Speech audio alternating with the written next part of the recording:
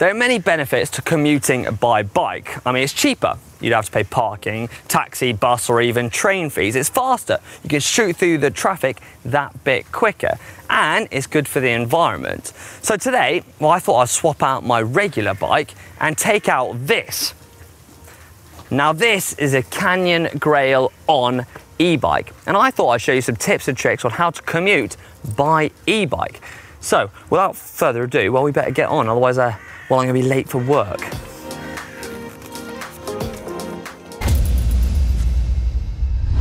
If you haven't seen or heard of an e-bike before, then let me explain. It's a bike like this with a neat little motor in. When you push on the pedals, the pedal assist kicks in, meaning you can zip away up hills and over tough terrain without gassing yourself. There are loads of different kinds of e-bikes out there. There's folding ones, meaning you can get on the train easily or put them under your desk. There's e-mountain bikes for those wanting to go over the rougher terrain. There's even step-through e-bikes for those who don't want to swing their leg over the saddle. A bit like my dad. Yeah. And then for those speed virgins out there, there's those road e-bikes. But I've opted for this, a gravel bike, a do-it-all bike, going over rough terrain, but also keeping speed on those bike paths too. Now this might sound really obvious, but make sure your battery is fully charged. I mean, it sounds daft, but it's easily forgotten. So what I would tend to do is be prepared the night before. Check your battery and then stick it on charge through the night. That way you have full battery in the morning. And as an added bonus, when you get to work, you can always just top it up. That way you can have good fun on your way home. And there's no risk of losing battery. The last thing you want to do is ride your e-bike dead. It'll make it, well, quite hard to ride.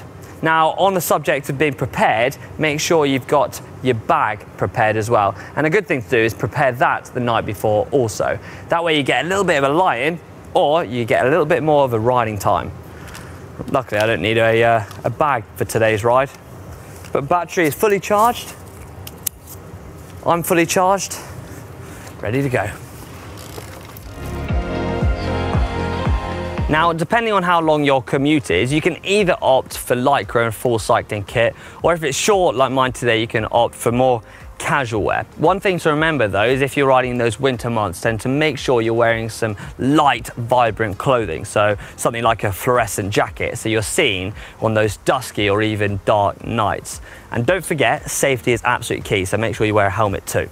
Leading on from helmets, we would definitely advise you invest in a good set of lights, a front and a rear for your safety, especially if you're commuting all year round when the nights get longer and those days get shorter. Nowadays, e-bikes can keep up with cars, so we want to make sure you're being seen whatever speed you're going at.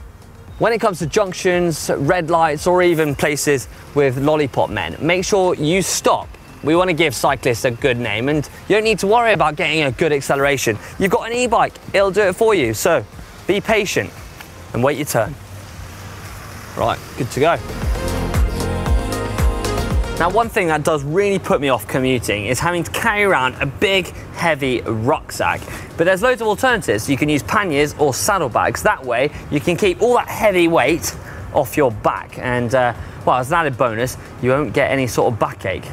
Yeah.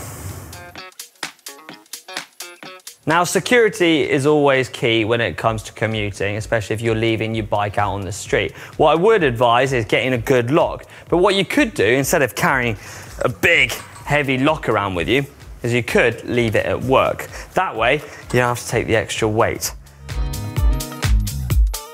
When it comes to route planning and you're lucky enough to have an e-bike, you don't need to avoid the 12% climbs that you would on a regular bike.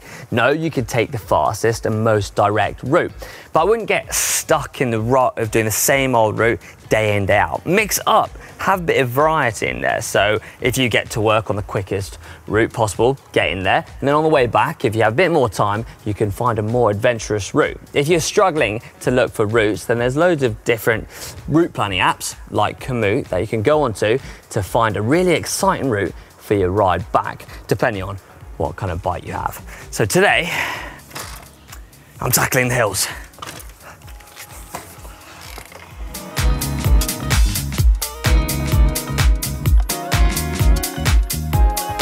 What what I definitely recommend you do is avoid these busy main roads. It will lose the fun out of cycling. You'll end up slowing yourself down, having to weave through the traffic. So, top tip, go for quiet roads.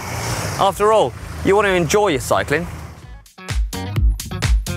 Now, unfortunately, I've got no one to ride with today to work, but if you have got a friend or a buddy that goes to the same workplace as you, or we go to the same area as you, then I would definitely recommend you buddy up with them. It makes your commute go that little bit quicker. A bit of company on the bike is absolutely key. I wouldn't mention you're on an e-bike though, because, well, they might not want to ride with you again. Now, you're going to save a lot of money while commuting by bike. I mean, it's going to be saving money on parking, train, taxis, bus fares. You could even use that extra bit of cash to treat yourself to a coffee or a croissant when you get to work. Or if you bank it, you could treat yourself to some cycling kit, some lights, or even a bike.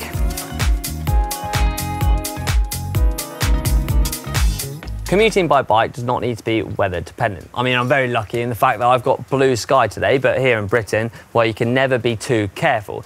So if it's a short commute and you still want to wear your casual kit, I'd prepare your bike. So making sure you've got a set of mud guards. That way you don't need to worry about that surface water. And as a bonus, you don't need to worry about getting a soggy bum when you get to work. If you're the kind of person that on their commute you've got loads of traffic lights or loads of junctions and you're worried about tiring yourself out on those accelerations, well, the big advantage of an e-bike is it takes all that away. It zips away, does that acceleration for you. So you might get to traffic lights this time, look either side, see a car, and you might race them off the line. A bit like what I'm going to do now.